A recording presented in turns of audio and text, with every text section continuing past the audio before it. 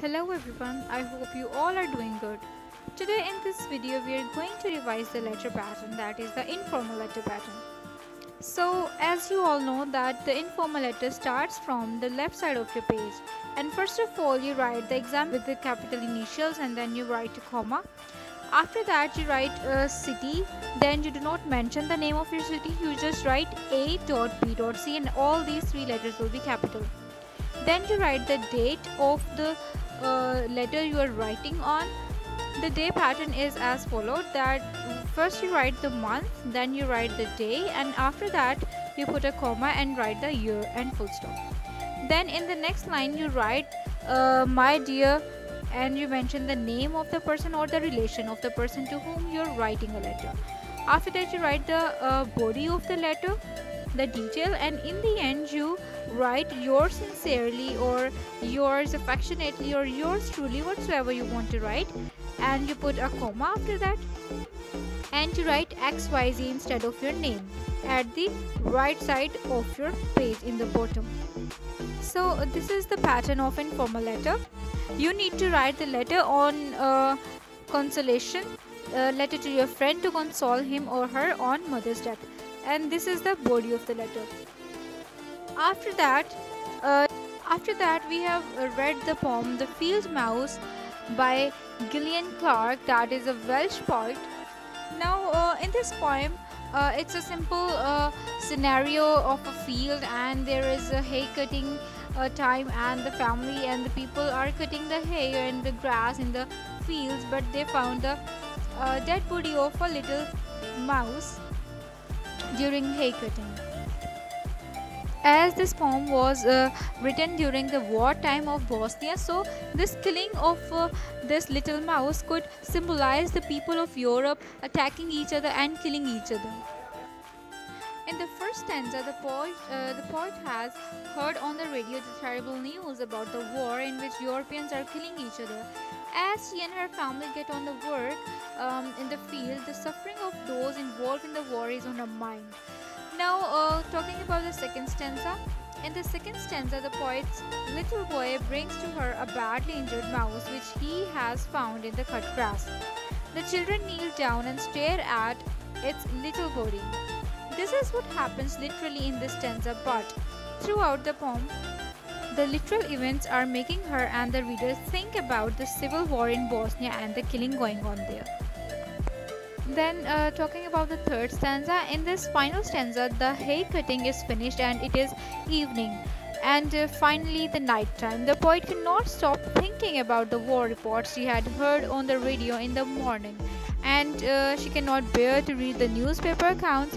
Her sleep that night is disturbed by nightmares where her own children dancing in the grass become Bosnian children, thin-boned and vulnerable to the gunfire overhead, and her neighborhood becomes an enemy throwing stones at her property. So this is how her neighbor starts wounding her. This was what happening in this poem. Literally it shows the time of a field and the killing of a mouse, but if we look at the other side, it shows the killing of and the wartime of the Bosnian people and the European people attacking each other. Then there comes the difficult words and their meanings. We have done in this unit. You have already made the sentences of these words.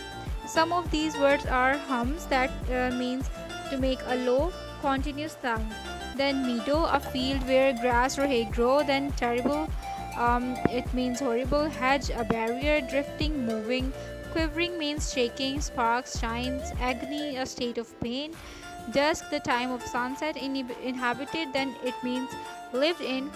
Rumor, a false news. Heal, recover. Brittle, easily breakable.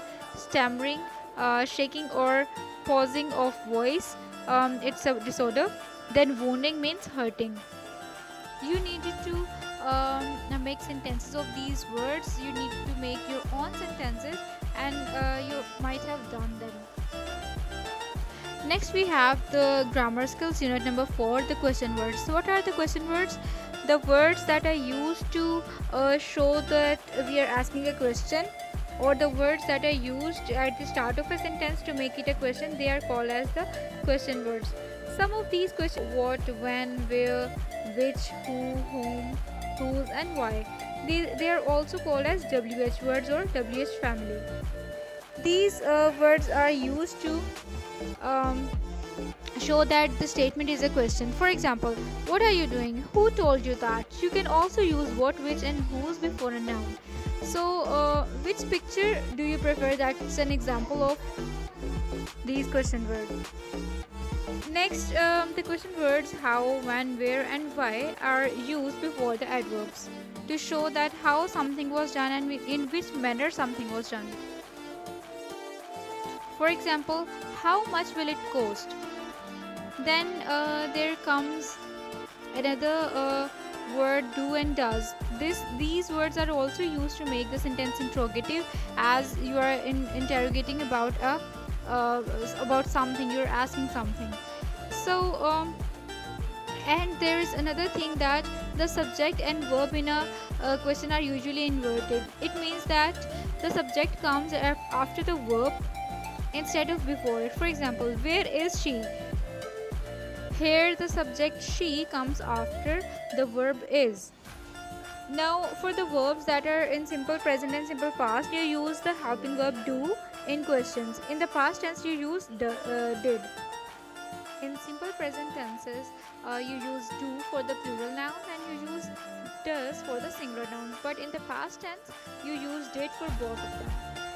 For example, how does this machine work? And what did he say? For the verbs that already have a helping verb or a modal verb, you put the subject after the first part of the verb. For example, why should I apologize? When will the car be repaired? You do not invert the subject and verb if the question word is the subject. For example, who ate all the cookies? What animal has a long trunk? Then there is this exercise you have done.